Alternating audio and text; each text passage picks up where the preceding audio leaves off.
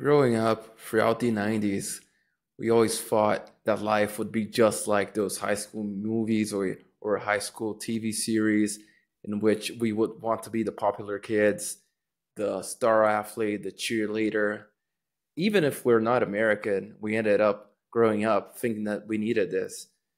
But today, I'm going to tell you that to be a magnetic person, you don't need any of that.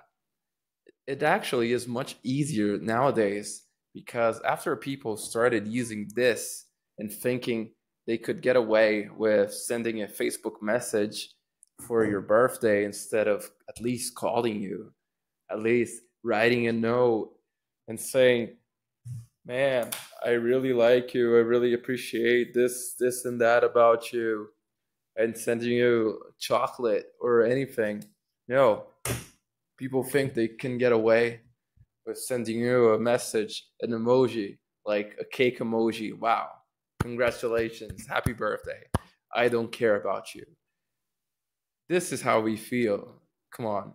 When you see a bunch of messages on your birthday, a bunch of emojis, what do you feel? Do you feel, wow, this person loves me, I'm so cherished? Of course not. You feel like, yeah, he had a list of 10 people that have the same birthday as I do, and he only clicked each one of them. It's almost like if he put a list on MailChimp and sent the email to everyone. And that doesn't make us feel special. And at the end of the day, being a magnetic person, being magnetic, or having a magnetic personality is about making people feel the connection, making people feel special, like they're the only one. You know, one of the people in the past that had this gift of making people feel like he was speaking to them and just to them was Bill Clinton. And if you look at some stuff from the 90s when he was running for office to become the US president, he really had those eyes that looked deep into your soul and made you believe that you were the only one for him. You know, you need to look into people's eyes with those eyes. You need to do what we were taught by our grandparents from the silent generation, from the baby boomer generation. You know, the things that people know they should be doing, but they don't do. For instance, you should know how to shake hands properly, like firmly, looking deep in the eyes. You should send people birthday cards. You should send them Christmas cards. You should call them once in a while. You should do all of these little things that unfortunately are harder to scale, so people just don't do them. But this is the good thing. Since no one does these things anymore, if you do them, you will be leagues ahead. You will be a superstar and have a magnetic personality just by doing the basic stuff. So today, we're going to talk about three basic things that you can do but that will have so much bang for your buck that you won't believe it. So the first one of them is, I don't know if you guys remember that 90s show Dinosaurs. I may be seeming a bit old for the younger generations now, but you know, in older movies and older cartoons, there was this figure of the dad coming back home, and when he's getting home, when he's opening the door, he would say like, "Honey, I'm home," with that, you know, enthusiasm, with that energy, that because he was eager to see his wife, he was eager to see his kids. And this is something that most of us, we just go derping around.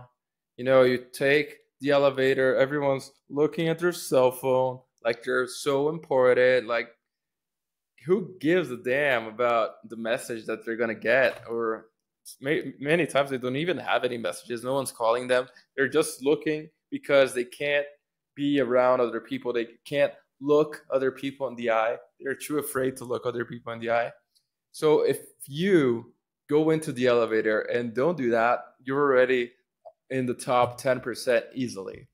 But if you one up on that, and in every room that you get into, you adapt that honey, I'm home energy.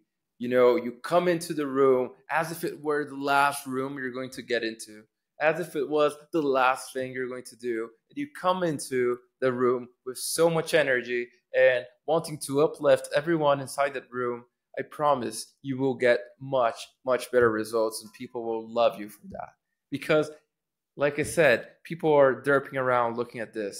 They're not paying attention. And this is something that people used to do. Everyone used to do it, but no one does it. So if you do it, you will be ahead of everyone else. So adopt this. Every door is a portal. When you walk through a door, you need to change your demeanor instantly and adapt the better part of yourself for that situation. So if it's a work thing, adopt your working self, but with a positive energy. Go all in.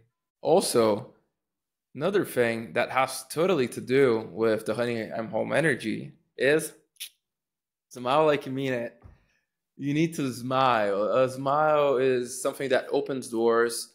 It's something that may be worth millions of dollars, literally, if you are someone like an actor or a musician or a social media influencer. But not only literally, so literally, but also in your life, if you're smiling to people, if you come across with that positive energy and the smile talks for you, it's the most powerful curve in a person is the smile. Is to, when someone talks to you and they light up because they're smiling, and then you can see their eyes kind of squinting a little bit over here. If you're smiling, you're making people feel better. If you make people feel better, they will like you more. And if they like you more and they feel better when you're around them, then they will help you. They will like you. You will get much better results with your life. And not only that, we're not only talking about results here, but you will have a more fulfilling life. You'll have deeper connections with other people that you meet. So a smile can melt a cold heart, can open doors, and it's so sincere and powerful that when you're smiling, even your tone of voice changes. You know, they used to tell, I don't know if they still do it, but they used to tell telemarketing people, those telemarketing people that call us all the time, and now they're robots mostly, but they used to tell them to smile while they were saying the pitch, that pitch that they sell kind of robotically sometimes. They used to tell them to smile because you can hear it from through the microphone or through the telephone. You can hear that the person is smiling. It's weird to think, but try it sometime. Like get the phone and try to say something without smiling, and then try to say something smiling. You'll see how different it is. Like really, the tone of voice, you can really feel it. And you've probably already heard someone that you know of doing this. So I'm not even going to get into too much detail. So that's tip one.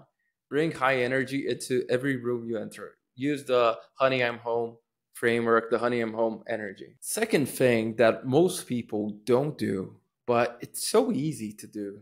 Really, it's so easy, but we don't do this anymore. It's all about the small things, like the Blink 182 song, all the small things.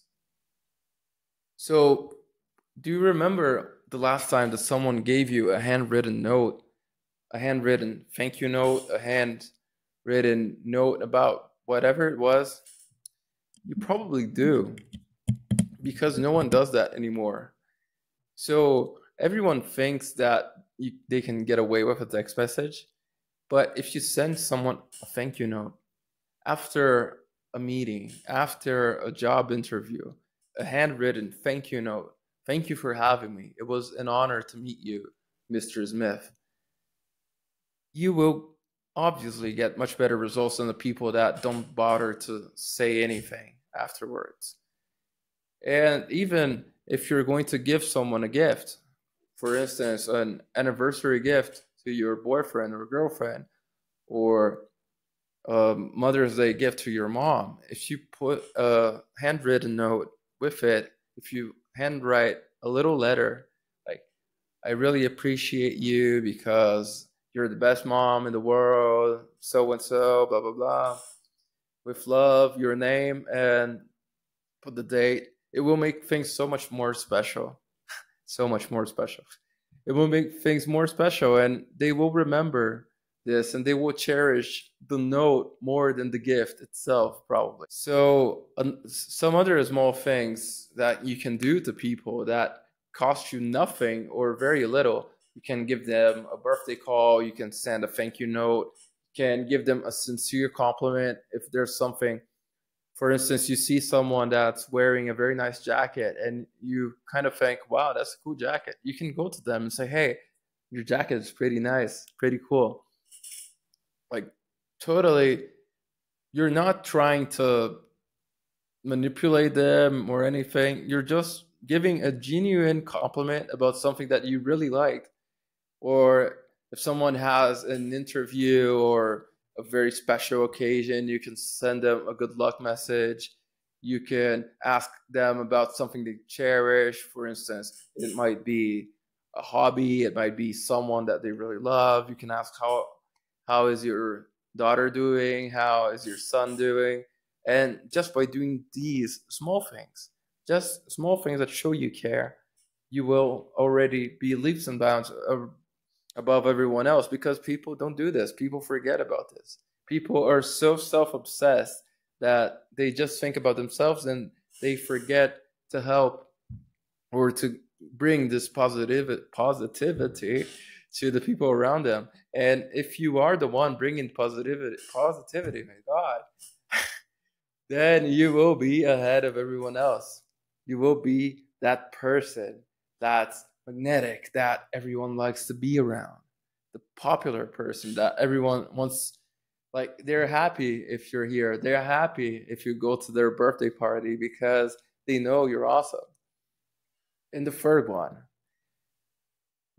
is the most important, for real, and it's something that most people don't do anymore, and it kind of gets on my nerves.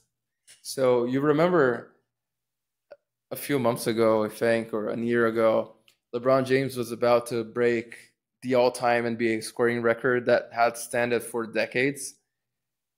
And there's a very interesting picture of the moment he took the shot that broke the record, and everyone behind the basket has their phone up.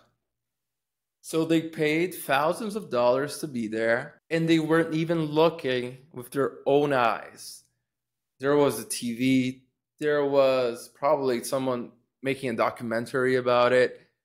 They had professional grade cameras all around, and people were filming with their cell phones. Instead of looking, instead of seeing with their own eyes, which have much better definition than any camera, they were looking through a tiny screen like this. And that's baffling to me. That's baffling. And it's the same thing now now they want us to use those headsets with a bunch of weird ass cameras. Like, they say it's 3D or whatever. But imagine you are only living those moments once in a lifetime. Your kid will take their first steps once in a lifetime. You will only be able to have this moment, a dinner with your wife, a dinner with your parents, that specific dinner, that specific night, that specific moment. You won't have it a bunch of times. You will have it only once. And what happens if you are at dinner with them, but everyone's like this, looking at this, blah, blah, blah, blah, blah, blah, I'm looking at my camera. What happens if everyone's looking at their camera? You won't even remember that moment. You won't even register in your brain that moment, because you will be looking at random things on a screen. And that's ridiculous. So please, for the love of God, as soon as you finish this video, as soon as you like, subscribe, send it to your friends, please, for the love of God, be present, because that's the third one, and that's the most important one for me, and it should be for you as well, for God's sakes. Life's a collection of moments. The times we typically remember are the ones we let fly by as we look at pixels on a screen. So you don't remember what you did last week because you were so fixated on a screen. You don't remember most of the things you do for work because you're looking at a computer screen. However, if you go on a vacation and you're spending the whole day on the street, feeling things, looking, smelling, listening, being present, you will remember much more. And that's the thing. Why don't you do this on your day to day? Why don't you do this every time you have a meal? Why don't you do this going to the gym? Why don't you go on a walk and pay attention to the world around you? Because you don't need even to fly halfway across the world to be present. Quite the contrary, you should be able to be present every day so that every day has something memorable. Every day has something that you're fully focused on that's not a random screen. So that's the thing. We are guilty because we let ourselves indulge in the most valuable of presents, and the most valuable of presents is time itself. There's a reason why the present, the moment right now, this moment right now, is called the present. It's a gift. It's your greatest gift in life, the moment you have right now. Our life is a collection of now, now, now, now, now. It's always now. How soon is now? It's always now. There's no past, there's no future, there's only now. So you can't go back. You can't change the future. You can't change the past. You can't change the future, but you will do this now. And then tomorrow you will continue doing this, but tomorrow will be today. And then the next day will still be today because you will be on that continuum. For you, it will always be now. There's no such thing as a future. There's only the now. So you never know when will be the last time that you will pick up your child, because one day they will be too heavy or they won't want to be picked up, or that you will be able to visit your grandparents, or that you will be able to call your friend for advice. So the optimized way to live and to be magnetic to the people that you hold dear is to give them the best present of them all, your full, undisputed attention, with no screens, with nothing else. Just chill, clean the table, look them in the eye. Like your grandpa used to say, look people in the eye, be confident, smile, do those things. And doing these very simple things that people forgot about, that's how you become magnetic. You know, the best present is to be present, to be there. And unfortunately, many people don't do these things anymore, but you aren't one of those people. You are a rock star. You are on my band, in my band, and you will show this to your friends. You will show this to your relatives, and you guys will start being more present with each other. You will remember to send them a gift for their birthday, to give them a call once in a while, to see them as much as possible. And when you are with them, to actually be with them, to actually look in their eyes, to hug them as much as you can, kiss them as much as you can, because you don't know when the last time will be. So please, please be present. Thank you for watching. Please like, subscribe, share. I have a podcast, I have a newsletter, and they are all about these themes. It's all about making you guys the best version of yourselves, the inner rock stars. And thank you again for watching. Please like and subscribe. Let's go, go, go.